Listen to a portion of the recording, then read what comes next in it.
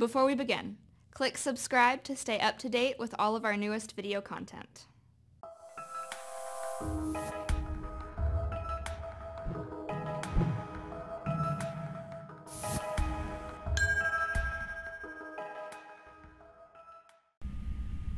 Okay, today I want to show you how to request time off using your Scissortail mobile device.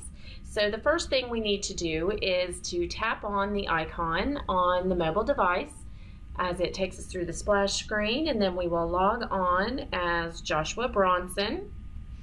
And it takes me into my home screen, which is pretty familiar to most of you. I'm just going to click on the View Timesheets, because that's going to take me to exactly where I want to. The time off requests can be done one of two ways. This is the easiest way, because while we're here you can see that time off in blue, which is the second tab at the top.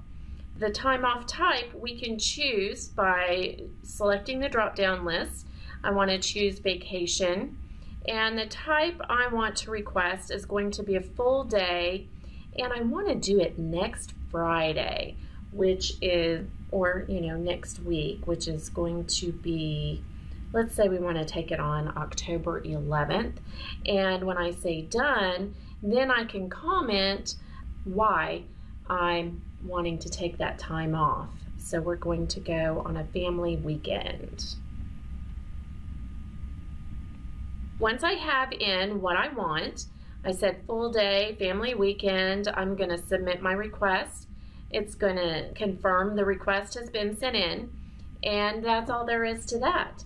Now, if I wanted to take a partial day, let's say we wanted to leave, I find out that we wanted to leave a day earlier, then I can choose a partial day with start-stop times, or I can just say a bulk partial day. Now let me go ahead and choose that day before. Here, when I click total hours, I can either type in the hours I'm going to take, or I can just say I want to take 4 hours, and here I will say afternoon only.